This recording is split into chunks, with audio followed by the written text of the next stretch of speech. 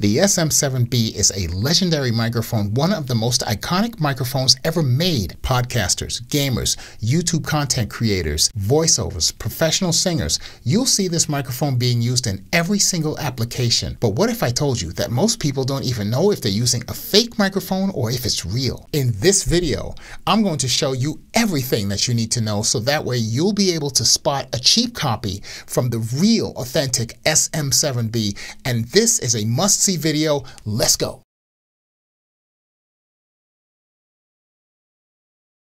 All right, you see, I've got my SM7B plugged in, and you're listening to the sound of the Shure SM7B right now. Now, whether or not this is the real SM7B or if it's this fake SM7B, that's completely up to you because I'm going to show you all of the differences in the features right now. But you can see that this sounds really good, right? The fake, is very, very similar in sound, but there are some differences. It does sound a little bit more muddy, but here's the key factor to knowing when you plug this microphone in. As you see, I have mine plugged in right now, and you turn the gain all the way up on your preamp. What's going to happen is that the real Shure SM7B, I have this currently turned all the way up, and the real SM7B does not emit any buzzing sound.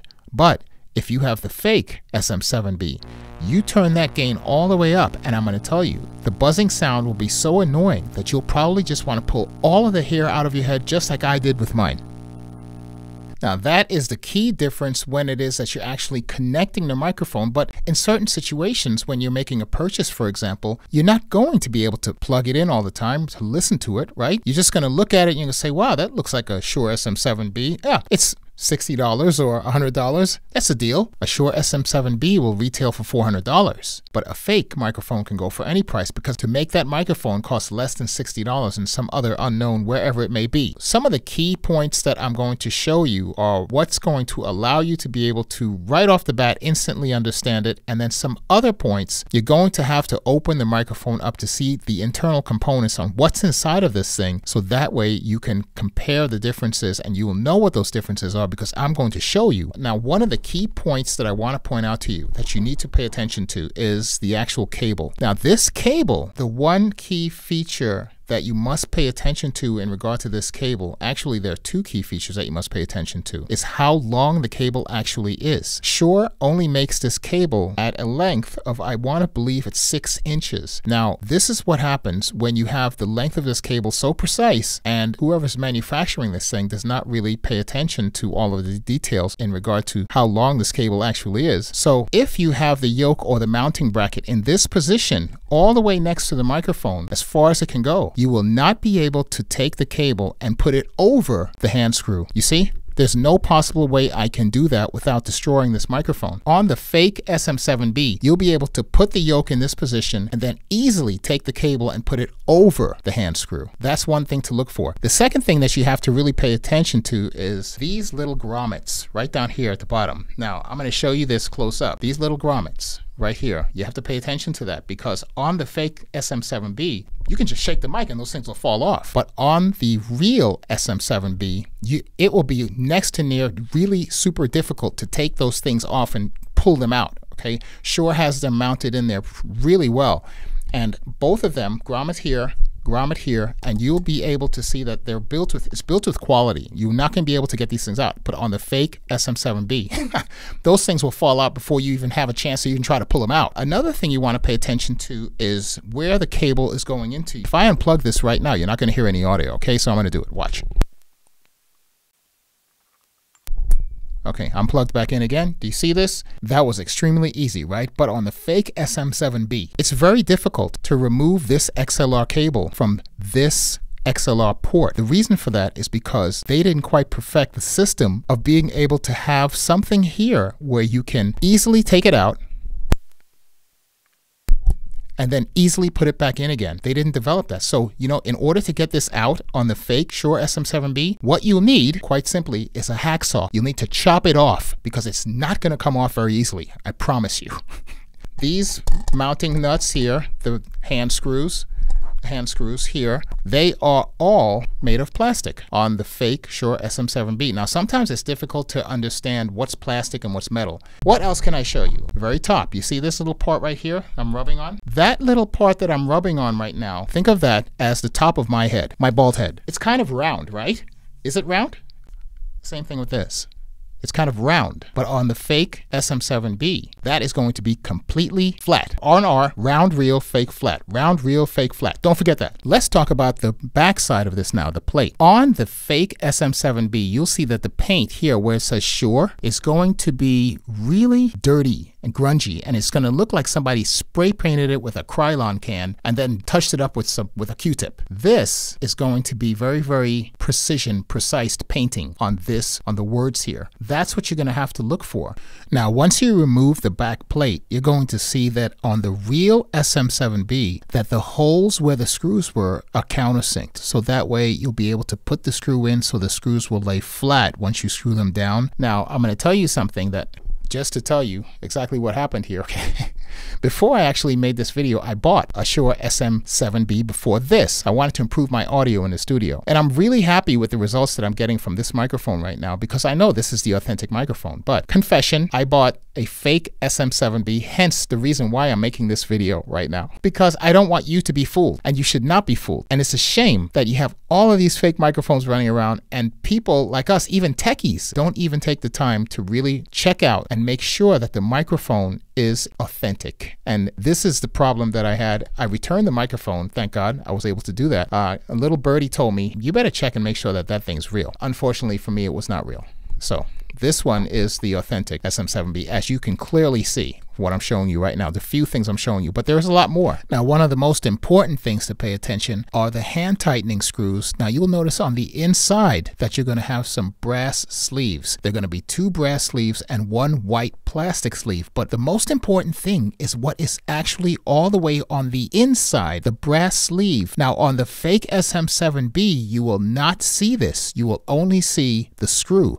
But on the real, you will see the brass sleeve, and there's no mistaking this. That's all you have to look for. That's going to tell you whether you have a real or a fake. Now, another thing too, the decal on the SM7B is only halfway around, whereas on the fake SM7B, usually you'll see it going all the way around. Now, they've gotten smart, but the point is that the real SM7B will only have it halfway around. That's it. If I open up the back of this plate and take it off, you're going to see that the back here is going to be sort of a brass color. The fake SM7B is going to be like a silver tone type of thing. I don't even know what alloy it's made of, what metal it's made of, but I do know that this is going to be a brass plate in the back. And when you remove the brass plate, you're going to see 4 wires inside. And those wires, the colors should be green, black, yellow, and white. Now, if you see colors on those wires that are red, black, blue, and brown, or whatever, Shure, the company Shure, does not have wire code or color codes for that type of wiring, and they did not put those colors into this authentic microphone. So all you'll have to do is just to remove those screws, and you will see that the plate will come off, and then you'll be exposing the wires internally. Don't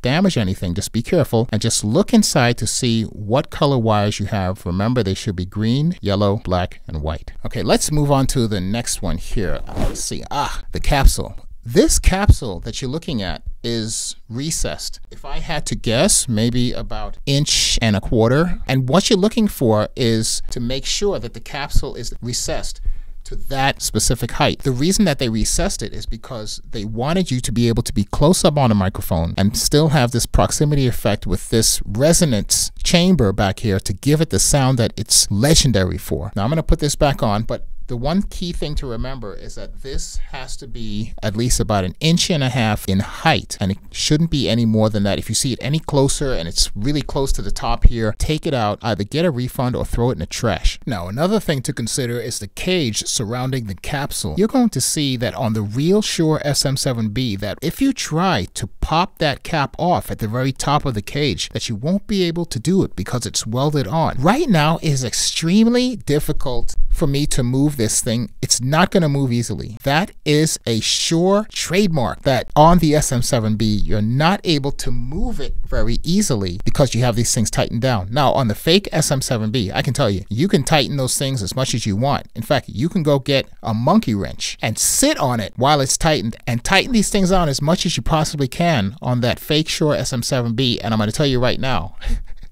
that thing will be flapping harder than a flamingo flying in the air. This is a very precision microphone. One of the reasons why is because of the fact that on the fake microphone, they did not use the detail and the quality of the actual screws and how they're threaded on, so that way the mic will maintain its position, it'll maintain its form. What they did was put these cheapy little components in here, and therefore there's nothing that you're going to be able to do to tighten that thing down to make it stiff. Now, another thing to pay attention to is that the cord will always be located on the outside of the mounting bracket. If you see that it's located on the inside of the mounting bracket, then you've got a fake Shure SM7B.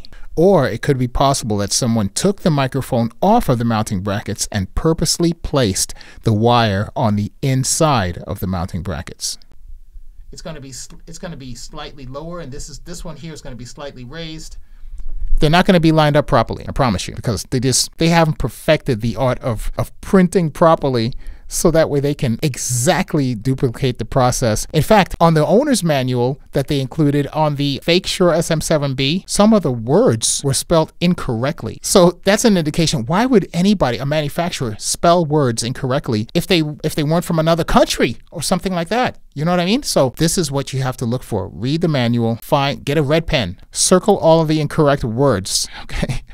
Microphone should be spelled M-I-C-R-O-P-H-O-N-E, not M-I-K-P-H-O. That's my name, Mike Sytes. So that's what you have to look for. All of these details I'm telling you about right now. I hope this is really helping you out, because you really need to know this stuff. I'm really proud of this microphone. And actually, one of the reasons why I wanted to do this video is because I wanted to actually test the sound on this microphone, because this is the microphone that I'm going to be using from now on. If you heard on my intro, there's a huge difference in the way my intro sounded. And that's coming from a shotgun microphone. But the shotgun microphone that I have is phantom power. You have to have 48-volt power. It's more sensitive than this microphone. This is a dynamic microphone. It's not going to pick up too much of the background sound here. And in my studio, it's a larger studio with a high ceiling. So I'm hearing a lot of the ambient resonant sound coming from my studio, and I don't like that. I want something that's just very direct, and I want something that sounds very crisp and deep and allows me to be able to work my audio, and also for you to be able to appreciate that audio, because I'm telling you, when you got some headphones on and you're hearing the audio sounds bad, the first thing that you're going to do is, I'm out of here. I'm not going to watch this video anymore. Well, I can't think of anything else. Pretty much everything I've told you already is what's going to allow you to differentiate, for you to understand the difference between a fake SM7B and a real SM7B. I've shown you enough photos here. You know exactly what to look for. Don't be fooled. Don't buy a fake SM7B. Look for the things that I've told you in the video. You won't go wrong. I promise you, the next time I have to buy an SM7B microphone, I will not make a mistake. And if you have any questions or any comments about this microphone or a fake SM7B, leave a comment below, and I will do my best to answer those questions for you, so that way you can feel happy about your purchase. I'm out. All right, you guys, thank you so much for letting me do this video for you.